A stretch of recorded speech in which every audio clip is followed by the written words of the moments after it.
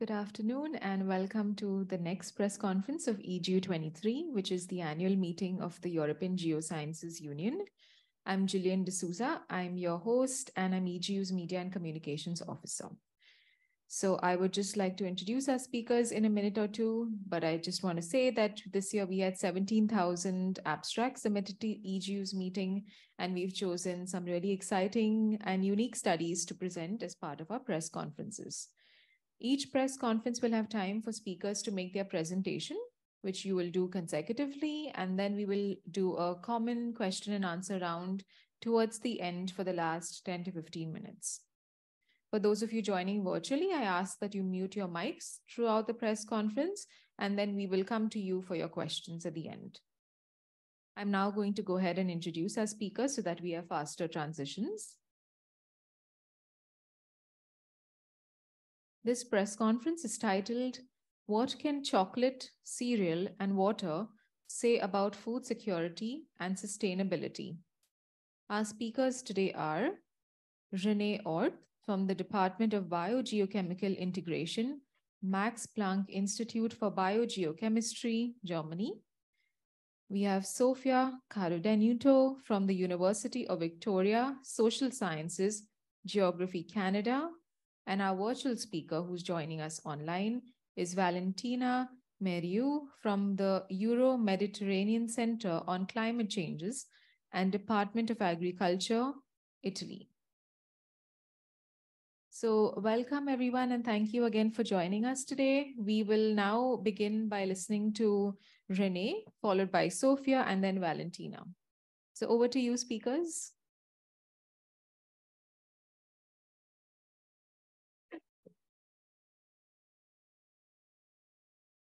Yeah, thanks a lot for the introduction. Good afternoon, everyone. My name is Rene Orth. I work at the Max Planck Institute for Biogeochemistry in Germany. And together with my team, our research is about the water limitation of global ecosystems.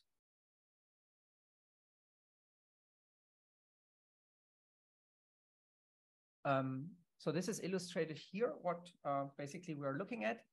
On the left-hand side, you can see an ecosystem that is energy limited. It means that it's too cold for the vegetation to grow and to do photosynthesis there. On the right-hand side, you can see an ecosystem that has too little water. The soil is too dry, so the ecosystem is water limited. And to give my main message already at the beginning, in the future, we're going to see more water limitation of global ecosystems and less energy limitation of global ecosystems with a changing climate. Now, how can we quantify this ecosystem water limitation? For this purpose, we have developed an index, the so-called ecosystem limitation index, and that's the only equation that I'm going to show here. What we do there is basically we compute a difference of two correlations. We correlate vegetation functioning on the one hand with energy availability, and on the other hand with water availability. And then we compute the difference of those two correlations.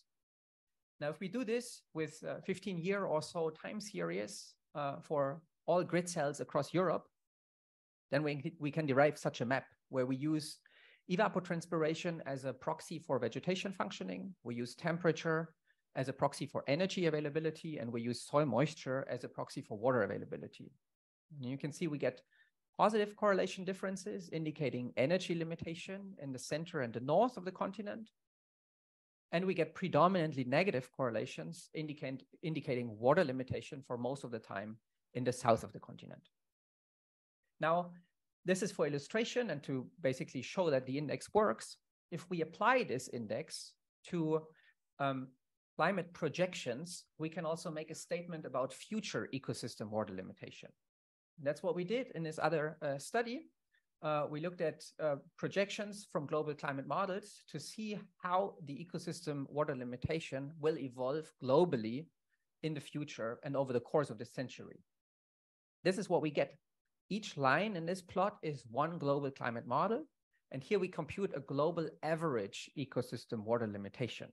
Now you can see all the individual lines go up, which means that each and every model projects an increase of the ecosystem water limitation, meaning more global ecosystem water limitation. So this is a very steady and robust signal that we see there. And the point I want to make here is that this signal is actually different from a traditional index, the aridity index. So traditionally, dryness used to be studied with mostly atmospheric meteorological variables. So in the aridity index, for example, you use radiation and precipitation. And you can see the signal is actually different. In the aridity index, there's no trend for the first half of this century, and then only a weak and insignificant trend for the second half. So it's clearly different from our results for the ecosystem limitation index, which illustrates that ecosystem dryness is different from atmospheric dryness. And when studying dryness, we can not only focus on what happens with the atmosphere, with meteorological climate conditions, but we also have to take into account how ecosystems respond to that.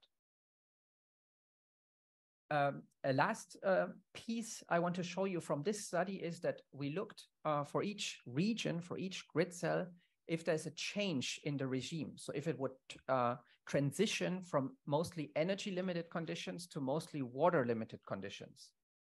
And we do find that for all the colored grid cells here. So this is in the high northern latitudes, where you can see that basically the water limited regime is propagating northwards. You can see the time of the transition indicated with the color here. But also in the tropics, we can see some colored grid cells, meaning that also there we have an emergence of a water limited regime, mostly in the Amazon region, where this propagates inwards the Amazon rainforest, but also a hint of that in the west of Africa, a region about which we're going to hear more in a second.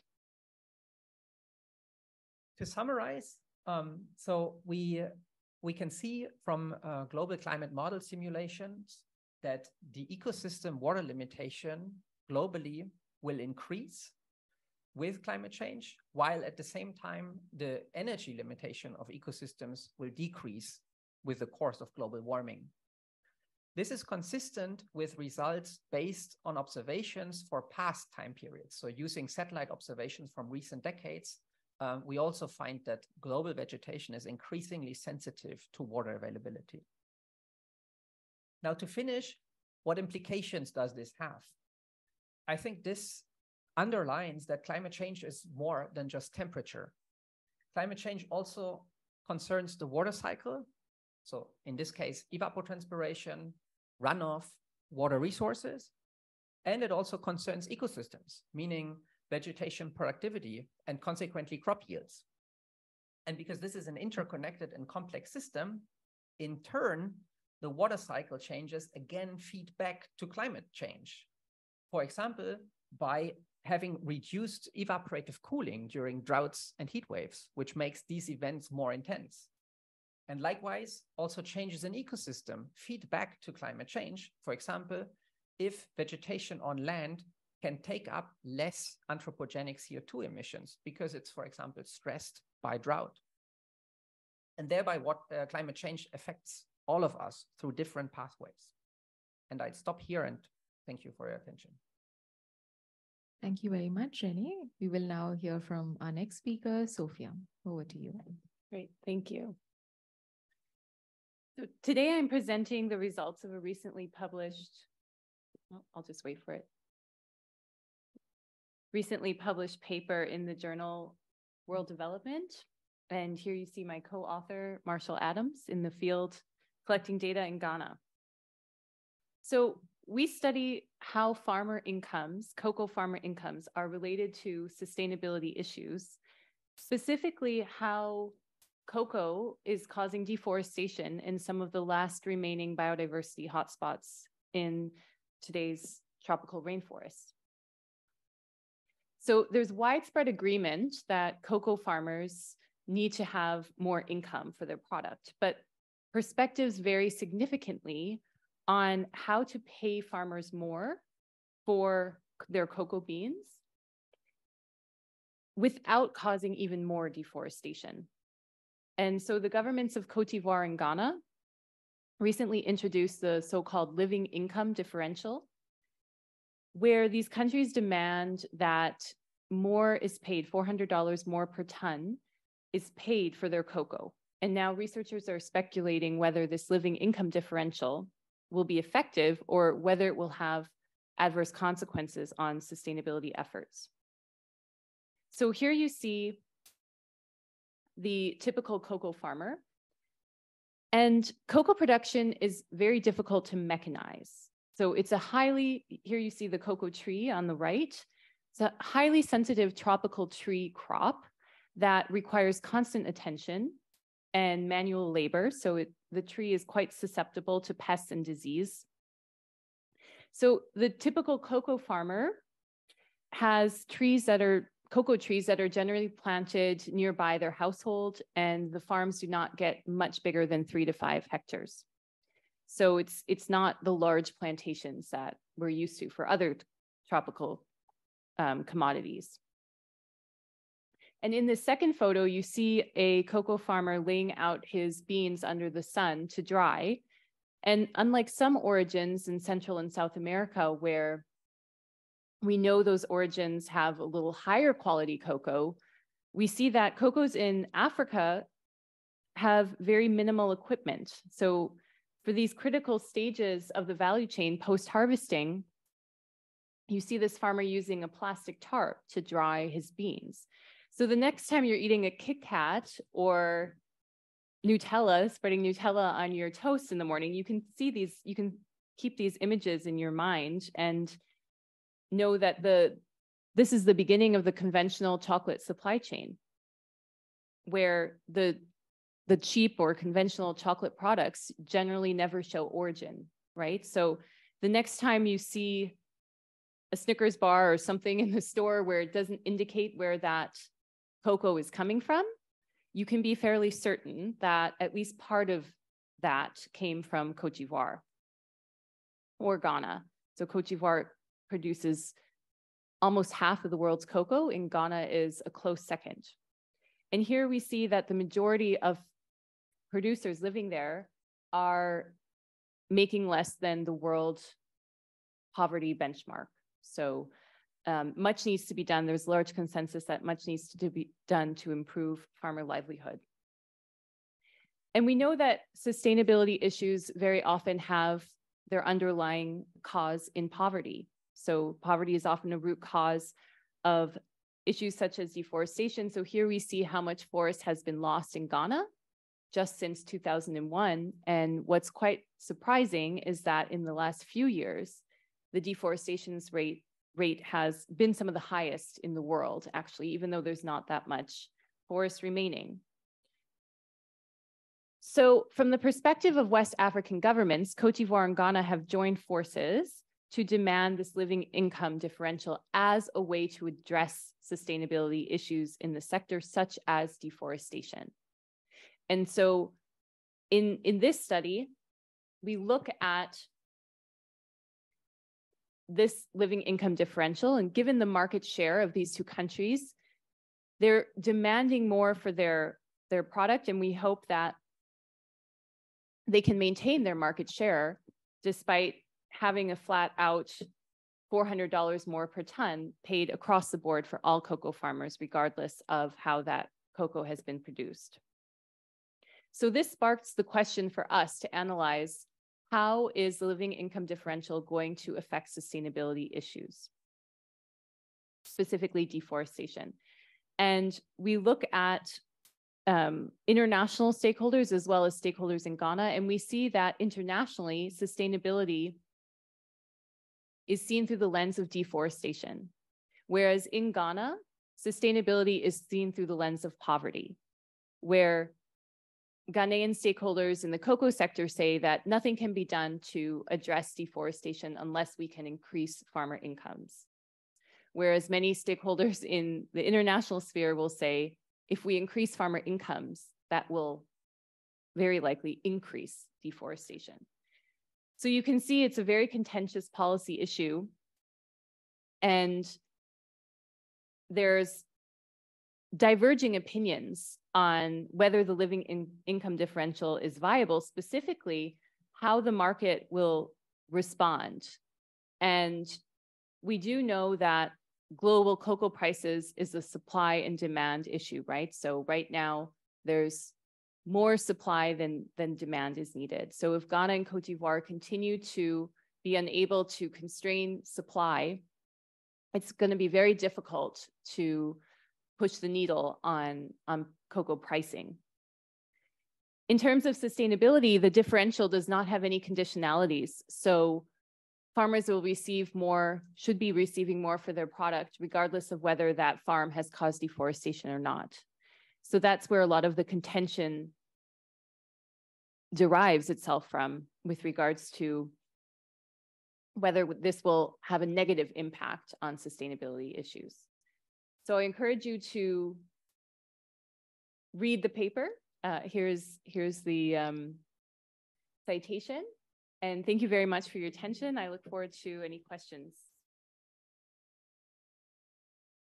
Thank you, Sophia. And now we will move on to our last speaker, Valentina. I can see that you already have your video on, so that's great. Yes. I share my screen. Yes, please. Over to you. So please let me know if you see my presentation in full screen. Yeah, we can yes, see it. Perfect. Yep. Thank you.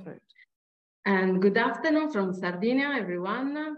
And thank you again for the invitation. And I'm going to show you our study on climate risk assessment for cereal and livestock sectors in Mediterranean areas. So, as we know, climate change is already affecting food security and food production worldwide. And the projections indicate an increase in the, a reduction, sorry, in the suitable areas for major crops and livestock of about 10% by mid-century and over 30% by the end of the century under the high emission scenario SP 5.5. And a series of cascading impacts are expected on food prices, labor capacity, household incomes, and access to food, and also climate change impacts the nutritional quality of food, posing serious threat on the nutrient status of million people. Another important issue is the availability of water resources and the expected increased competition among sectors for the use of water resources, especially in some areas as the Mediterranean basin. Mediterranean is indeed considered an hotspot of climate change. In a recent study we made to assess the impacts of climate change on cereal productivity in Italy, we observed a reduction in crop productivity, particularly evident for maize, that can reach over 40% by the end of the century, especially in southern regions of Italy. And these impacts, together with the projection of increasing global population, calls for a urgent need to implement adaptation actions to increase the resilience of agricultural sector and to achieve the Sustainable Development Goals. In the process of adaptation planning, we need to follow several steps, regardless of the scale of the analysis from national to local scale. And one of the key steps in this process is the assessment of risks and vulnerabilities, because only the knowledge of the actual and projected risk and vulnerabilities allows to define the most appropriate adaptation options to be implemented. And this information is pivotal to inform policymakers and so to support the decision-making process. So I'm going to show you a risk assessment carried out at the regional level to support the Sardinian government in the development of the regional adaptation strategy to climate change for Sardinian region. The strategy was developed in accordance with the Sustainable Development Goals, and the strategy received the award as the best project in Italy in 2019. Sardinia is located at the center of the Mediterranean basin and includes one of the world's 5 blue zones with a high number of centenarians. maybe due to the genetics or the lifestyle or diets and food, we actually don't know yet, but maybe a combination of all these aspects. Anyway, the agriculture plays a key role for Sardinia, not only from economic point of view, but also from environmental and social point of view. And from the cultivation of extensive crops like cereals, and in particular durum wheat, we produce typical and traditional foods, bread and pasta, and also from the livestock that is mainly based on sheep breeding, we produce typical sheep cheese. To perform the risk assessment for cereal and livestock sectors, we applied the impact chain approach following the IPCC framework to assess the different components of risk. So the hazard, the exposure, and the vulnerability, including the sensitivity and adaptive capacity. So we define the two impact chains for cereals and livestock. We define all the indicators to describe the exposure, hazard, and vulnerability. And we collected all the data and analyzed the indicators and classify all these indicators into 5 classes of different of increasing level of criticality. And the results were presented at a regional and municipal scale to inform policymakers at different administrative levels. Here I reported as an example the results we obtained for the cereal sector. Actually, for this analysis, we integrated the impact chain method with the output obtained from more complex models. We applied crop simulation models at a grid scale to obtain simulations of crop phenology and yield of 3 main cereals, durum wheat, common wheat, and maize. And our simulation show reductions in up to 11% in crop yield for durum wheat and over 20% for common wheat and maize. The 2 maps reported here show the results already averaged for the 3 cereal species. And the majority of the municipalities are classified in a high class of criticality, in class 4. And the period of the analysis is the short medium period, 2021-2050. And we considered 2 different emission scenarios, medium emission and high emission. Together with the expected impacts, we have to take a look at the potential, the level of the response capacity of the system. And we analyzed several socioeconomic indicators. For example, the level of education, the GDP per capita, the percentage of areas equipped for irrigation, the distribution of high efficient irrigation systems, etc. And we analyzed all these indicators singularly and also combined in the global adaptive capacity index. This kind of information allows the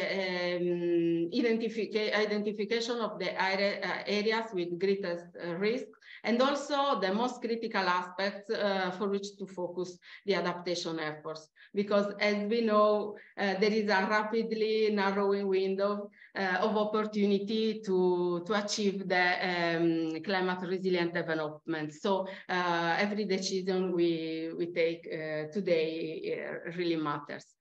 And just to conclude, some take-home messages from this study: the climate risk that we carried out for Sardinia for the short medium period is higher for cereal sector than for livestock.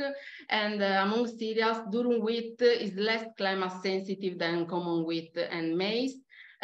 We observed a high level of criticality for the adaptive capacity of the system, highlighting the need for urgent action. And the tool that we apply, the impact chain approach, is suitable for a rapid risk assessment. It's useful to support the adaptation policies.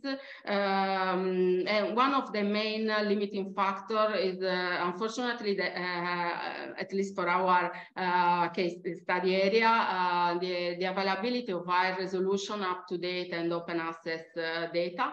And however, when is possible, it's better to improve the analysis using output from more complex and process-based models. And for example, the crop simulation models, but also the water balance models, for example, can allow us to answer also to what if questions. So to test, for example, changes in crop management as potential adaptation and mitigation strategies to climate change. As next steps, we would like to extend the analysis to assess also the risk for other crops that compose the food basket for of Mediterranean diets. Thank you for your attention. Thank you very much, Valentina. And now we will move to the next part of our press conference, which is the question and answer round. So I open the floor to questions from journalists. If you would like to chat as well informally or do a formal interview with our speakers later, feel free to write to me and we will try to help you out. So any questions from our journalists in the room or online?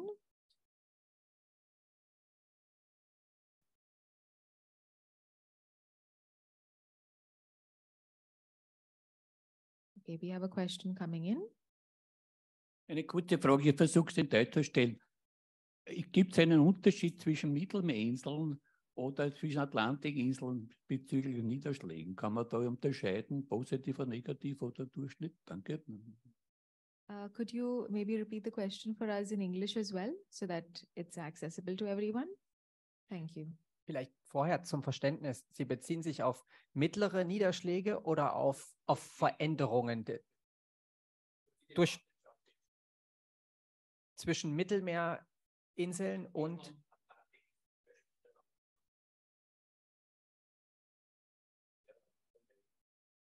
yeah.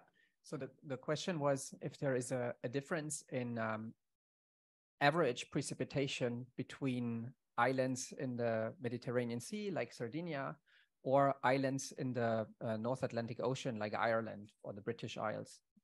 I think if we compare the British Isles and Sardinia, then the British Isles would probably receive more precipitation than Sardinia. At the same time, precipitation is not the whole story, because this is only the water input. We also need to think about what water is lost by evaporation if we want to obtain the water that's available for our ecosystems. And in terms of evaporation, there's more evaporation in Sardinia compared to the British Isles. So actually both is pointing in the same direction. If we think about the British Isles, then we would have more water input and less evaporation, whereas in the Mediterranean is less water input and more evaporation. So the amount of available water will be less on Sardinia. Thank you. Do you have a follow-up question, Heinz, that you want to ask, or is it okay? Okay. Ja. Wir können sonst nachher gerne auch noch auf Deutsch reden. Okay. And do we have any other questions coming in? Okay. Doesn't seem to be any questions from the chat either. So with that, we are ready to conclude this press conference. Thank you everyone for joining us. Thank you, Valentina, as well for your time. We really appreciated it. And like I said, if you would like to speak to any of our presenters today, then feel free to reach out to us later. Thank you everyone once again. And we have 2 more press conferences which are happening tomorrow, the last 2 of EGU23. So be sure to check those out as well. Thank you everyone and wish you a good day.